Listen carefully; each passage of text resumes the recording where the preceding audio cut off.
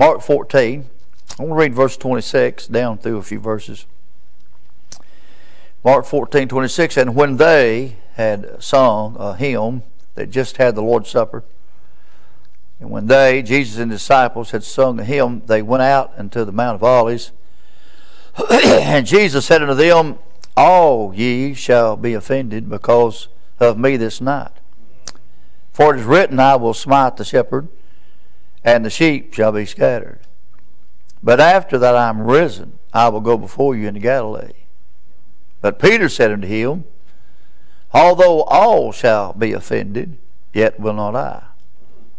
And Jesus said unto him, Verily I say unto thee, that this day, even in this night, before the cock crow thrice, thou shalt deny me thrice. But he spake the more vehemently, If I should die with thee, I will not deny thee in any wise. Likewise also they said they all. And they came to a place which was named Gethsemane. And he said unto his disciples, Sit ye here while I pray. And he talked with Peter and James, or he taketh with him Peter, James, and John, and began to be sore amazed, and to be very heavy. And he said unto them, My soul is exceedingly sorrowful unto death. Tarry you here, and watch. And he went forth a little, and he fell on the ground, and he prayed, that if it were possible, the hour might pass from him. And he said, Abba, Father, all things are possible unto thee. Take away this cup from me. Nevertheless, not what I will, but what thou wilt. And he cometh and findeth them sleeping. And said unto Peter, Simon, sleepest thou? Couldest thou not watch 1 hour? Watch ye and pray, lest ye enter into temptation. The spirit truly is ready, but the flesh is weak. And again he went away and prayed and spake the same words. And when he returned, he found them asleep again. For their eyes were heavy, neither wist they what to answer. And he cometh the third time, and said unto them, Sleep on now, take your rest. It's enough. The hour is come. Behold, the Son of Man is betrayed into the hands of the sinners. Rise up, lest you go. Let us go. Lo, he that betrayeth me is at hand. I'm interested in verses number 37. He said, He cometh and findeth them sleeping, and saith unto Peter, Simon, sleepest thou? Couldest thou not watch 1 hour? I want to talk about, couldest thou not do this? Couldest thou not do this? Even in Matthew and Luke and Mark, all of them, they have the same kind of wordings. And Jesus goes out and prays. He comes back. He challenged them before he leaves. He said, watch and pray. And he comes back and they're asleep. And he kind of rebukes them and says, couldest thou not do this? Couldest thou not watch 1 hour?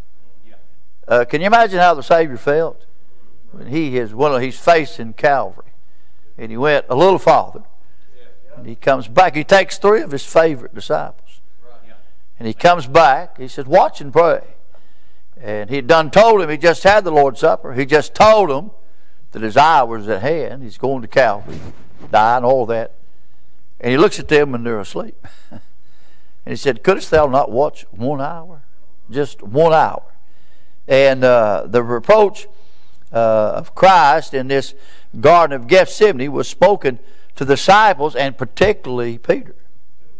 The other disciples there, the other 2, and Jesus looked, but he said to Peter, couldest thou not watch at least 1 hour? Peter had failed in the ministry of prayer. Peter had just got through saying, Lord, I'm not going to deny you. I'm not going to deny you, and I'm not going to fail you. And God just had got through telling him, before the cock crowed 3 times, you're going to deny me. That ought to drove him to prayer, but it didn't. It didn't. He just took it for a grain of salt, went on. But he says in that verse, a question, couldest thou not watch and pray? Couldest thou not watch and pray? Couldest thou not watch? And one in Matthew 26 says, watch and pray. The next verse in verse 38 says, watch ye and pray 1 hour. 1 hour. Let me give you 3 things. I thought about the extent of this death. He said, couldest thou? He's looking directly at Peter. Couldest thou? You, Peter. You're the one that just popped your mouth off. You're the one that just said you would never deny me. You're the one that said you would never fail me. You're the one that said you would never run off. You're the one that said all this stuff. You're the one that opened your mouth up and made your brags of what kind of stand you're going to take and what you're going to do. And you're the one, and these words was addressed to Simon Peter. And after all that Christ had done for Peter. Think about all the things that Christ had done for Peter. Think about all the things that Peter had experienced walking with Christ. Yes. All the things Peter had, in fact, God had pulled him up out of the water when he walked on the water. Yes, right. Christ hadn't helped him, he'd have drowned it. Yes. Amen. Christ had done a lot of things for Peter. And Peter had seen God do all kinds of miracles. Perform all kinds of works and all kinds of great things, and the profession Peter had just made here tops it all. But yet God looks at him and says, couldest thou? You, Peter, you're the one that's supposed to be, said you're so spiritual. You're the one that has seen all the great and mighty works. Couldest thou not has watched and prayed for 1 hour? And sometimes I think about us, our stand that we take and all the things that we stand for, and how we're kind of brazen to say, you know, we ain't going to deny him, we're not going to fail. But sometimes we fail so bad, I wonder if God don't look at us and said, couldest thou? You're the one that made this great stand. You're the one that said this. And then I thought about the expectation of this demand. He said, couldest thou? Then he said, couldest thou not watch? One point says, couldest thou not watch and pray? Couldest thou? That was all Christ asked of him. He said, I'm going up here to pray. And it talks about, in that verse of Scripture, he talks about the hour. In verse 35, the hour might pass. That don't mean he was up there at hour. He's talking about that hour that he's facing of Calvary. But he must have been there, Brother Doug, about an hour. Because he looks at Simon and him and said, couldest thou not watch and pray an hour? Couldest thou not watch and pray? He didn't ask him much. It was not much asked for. He could have asked for a lot of other things. I thought about it. He could have asked him to share in his humiliation and in his he could have had them going up there with him. When he was broken and his sweat was coming as drops of blood and the anguish of soul fell upon God. He left him back there and said, just watch and pray. And he went a little farther. He could have asked him to go just a little bit farther. He could have asked him to share in his agony of Calvary. Amen. He could have asked him, hey, go and share some of this agony of Calvary that I'm going to go through. He could ask them to share in the scourging and the sufferings and some of the things that go through there. Right. Peter said, I don't ever deny you. Okay, Peter, if you won't deny me, go with me. Let them slap you and let them bite on you and let them crown you and do things. He could have asked them a lot of things, but he just simply asked them to watch and pray. Yeah. Couldest thou not watch and pray? I'm going to Calvary. I'm fixing to suffer all this for you, and couldest thou? It's a simple question. Yeah. Couldest thou not watch and pray? He just simply asked him a simple question. You know, he asked us that same question. In the book of Matthew chapter 24, Jesus says it 2 or 3 times. He says, watch therefore, for you know not what the hour of your Lord cometh. Watch therefore, for you know neither the day nor the hour that the Son of Man cometh. In Revelations, he talks about the church in the latter part of Revelation chapter number 3. He asks him again, watch and strengthen and pray and strengthen the things that remain. God sometimes don't ask a lot of us, but some here he just simply asks them, could you not watch and pray? Couldst thou not watch and pray? And then notice the third thing, the expression of this duration. Couldst thou not watch and pray 1 hour? He didn't say you had to pray all night. He didn't. how quickly an hour could pass. If you don't believe it, say you're going to take an hour nap. It's over in a hurry. Sometimes, and I'm a nap taker. I've always took a nap. I've always done it. When I was preaching on the road in meetings years ago, all the time, every day about 1 o'clock, I'd take a nap. And the spirit of nap hits me every day about 1 o'clock. Amen. It just hits me. And I'll come home. Kay said I can be doing anything, but I'll show up about 15 to 1 back at the house, and I lay down and take a nap. And you can do what you want to. I just, sometimes the most spiritual thing you can do is take a nap. Right. Amen. And I just like to take a nap. I'll take 30, 40, and I'll tell Kay, I said, I'm going to take 45 minutes, a little less than an hour. Boy, that sure does pass in a hurry. And she'll say, 45 minutes is up. I said, give me 15 more. You ever know that? I mean, that hour passes so quick. About the only time I know an hour don't pass is when these crazy doctors have you come at 9 and you don't get in there until 11. Them 2 hours is long, buddy. Amen. I don't know why doctors do that. That don't jump on me. But maybe you can explain that to me. They'll have an appointment for me at 9 o'clock and 5 other people at 9 o'clock. One doctor can't see 5 people at 9 o'clock. Amen. I know there's a reason for that. But he asked her to pray. He said, just 1 hour. 24 hours a day. And he just asked, could you not pray? 1 hour. Just 1 hour. And every time he come back, they'd sleep again. Now, just personally, now, I'm just preaching this a little simple thought, but personally, if I'd been there, Brother Doug, I would hope if Jesus himself got on me and said, couldn't you pray 1 hour? I probably wouldn't have went back to sleep. I'd done my best to stay up, slap myself, or whatever thing else, I'd done whatever I could. I wouldn't, but they just fell right back to sleep. Boy, that way you are sometimes. We get a good challenge, and boy, we feel good about it. And the Lord rebukes us in the Spirit, rebukes us in the Word, and then we just turn around and go right back. Amen? Go right back to where it was.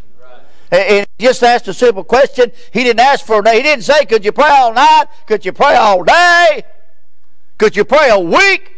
Couldest thou? He said, not watch 1 hour. Just 1 hour. How gladly we'll give an hour to what we want to. Sometimes we give an hour to, when you're dating and everything, give an hour to talk to your girlfriend and boyfriend. Amen? They'll give an hour for that. I remember when we was young, Miss Janet, you'll remember this. When we was young, had them party lines, Y'all remember them party? Y'all, these young folks. Hey, some of these young folks, honest to God, they'd been a mental ward if they had to have party lines. Amen. I mean, you had 3 people in your neighborhood on your phone. And you go there and you got a hog, you go there and pick it up, and Sister Wigglejaw's, And finally you have to break in and say, could you please let me use the phone? And they could talk an hour and say nothing. Amen. And can you imagine? I'm telling you, if God rebuked me, I would kind of feel bad, Brother Doug. And say, whoa, wait a minute, this is God himself. God has been good to me. God has blessed me. I told Kay the other day, through all this stuff, I told Kay, I said, God has been good to us. We ain't missed a meal. Amen. I said, we preach these little old churches. They don't give you nothing, but we preached it. It ain't about money. But they don't give you nothing. They give me $50 one time. I took a preacher out to eat for lunch. It's been all that. I think he just give it to me to buy his lunch. I don't know, but anyway. But I told Kay, I said, we ain't missed a lick. God's good to us. God's blessed us. All of our kids is well. Our grandkids is all well. God's blessed us and took care of us in the midst of all this stuff. Boy, ain't it good, boy, when you look back and see how God has took care of us. And Peter, I've took care of you. I've blessed you, Peter. I've blessed you. I've been taking care of you. I've fed you. I've helped you. Could you not watch at least just 1 hour? Just 1 hour, Peter. We'll give an hour to watch a program. We'll even set our TV up. And what do they call that? Tape it? DVR. Yeah, they'll tape it so we can watch it when we get out of work. And we're going to give that hour to that program, and that's fine. We'll give that hour. Make sure we give it. We give an hour to play sports and watch. We give an hour to nap. We give an hour to eat, whatever. And we're so willingly quick to give an hour for this and an hour for that. We don't have time for nothing, but we can give an hour to anything we want to. Yeah, think of that. Amen. But when it comes to God, He said, couldst thou not give us an hour? Just 1 hour to watch and pray. Amen? Yeah. Amen. I thought about this, all this virus and all this junk going on. We probably spend an hour a day talking about it. Yeah. I mean, over the day. A fella called me the other day, a preacher called me the other day, and he got me kicked off, and then about an hour and 15 minutes later, I'm still talking. I let him have it. I mean, I quoted everything I could quote, and Kay told me, she said, I hope nobody else calls you and asks you about this virus. I'm tired of hearing you preach to all these people. I said, they don't have to ask me my opinion. Now quick, we can talk an hour. How quick that passes. But yet, he said, couldst thou not? I wonder if we'd give an hour a day since this thing started. If each one of us had given an hour a day praying about this. I wonder what a difference it made. Amen. I wonder what a difference it made. He said, but couldst thou not give an hour to prayer? And he adds this word in Matthew chapter 26. Let me read what he says here. In Matthew chapter 26 and verse number 41. Now what's this? Watch and pray that you enter not in temptation. The spirit is, verse 40. He said, and when he cometh to the disciples, he findeth them asleep. Said to Peter, what? Could you not watch with me? Yeah. 1 hour. Could you not meet with me at least 1 hour? I'm in here praying. I'm out here praying. Could you not at least with me pray an hour? Good. Could we not just meet with the Lord an hour? 1 hour. That's not much. You got 23 other hours to do what you want to. Yeah, think of that. God just asked for one hour. Amen? How disappointing Christ must have been. How disappointing Christ must be with us sometimes. Yeah, you're right. Yes, sir. But I ask this question. I wonder what a difference would make in your life if you gave Him 1 hour a day. Just 1 hour. It'd pass so quickly. Yeah. Just 1 hour. Not only in you, but I wonder what a difference it'd make if you and your family met together for 1 hour. 1 hour. Amen. What a difference it'd make in our families, ourselves. What a difference it'd make in our church if we gave God just 1 hour. Amen. What? Couldst thou not watch and pray? And he said the spirit is willing, but the flesh is weak. He said the spirit's weak. I know you wanted to. I know when I said to you, watch and pray, that you really won't do that. Your spirit was touched. But the flesh won. And you went to sleep. Amen. And sometimes we're so willing to really want to see God move. And we're willing to see, and we want, spiritually, in our hearts, we want God to move. We want to see revival. We want to see something happen. But then the flesh, when we're in these altars, we're so sincere. The time we get home, the flesh overrides and other things become between us and the Lord. I wonder if God don't look down from heaven and say, couldst you not give me, with me, 1 hour? Me and Kate's busy. I'm always doing something. I'm either helping my boys or grandkids or preaching or something. And me and Kate made up our mind that we was going to spend time together each day. And so over evening sometimes in the middle of the day, we're coffee drinkers, we'll make us a cup of coffee. And we'll go out, Brother Doug, to the lake, which is just 5-6 minutes we can be at the lake. And we'll pull out there on the edge of that lake and sit there in a spot. And we just sit there and talk, drink our coffee. And we'll just spend an hour. Sometimes a little less, sometimes a little more. other night we went out there and 2 hours or something, we're still sitting there. And my boy looked at me and he said, Daddy, what do y'all do that for? He said, that's boring. I said, you may think it's boring to go up there with your wife, but I don't.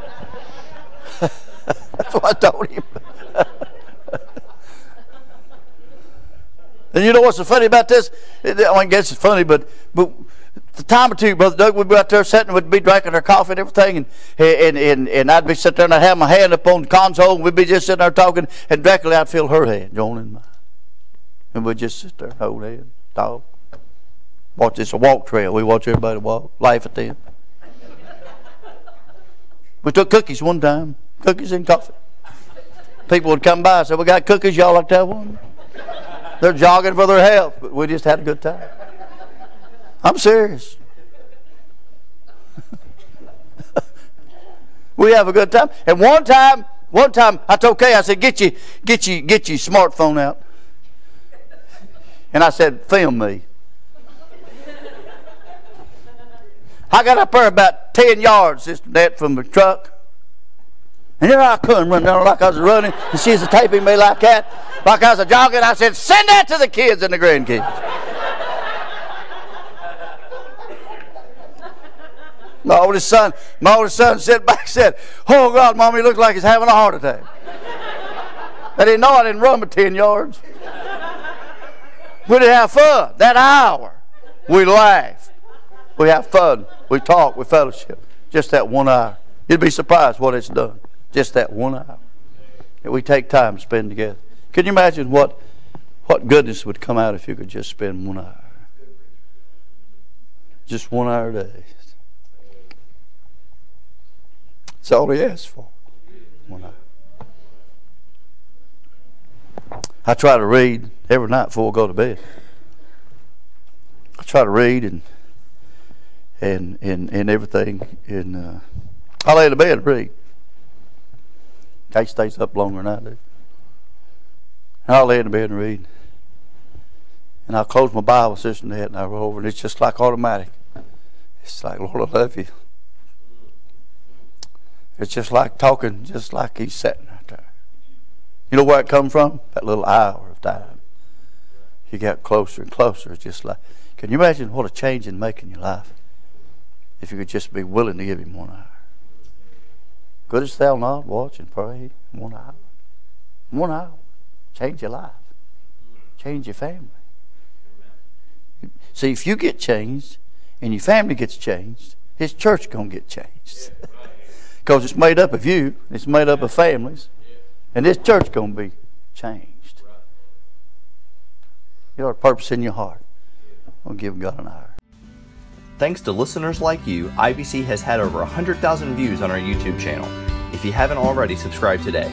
And as always, thanks for listening.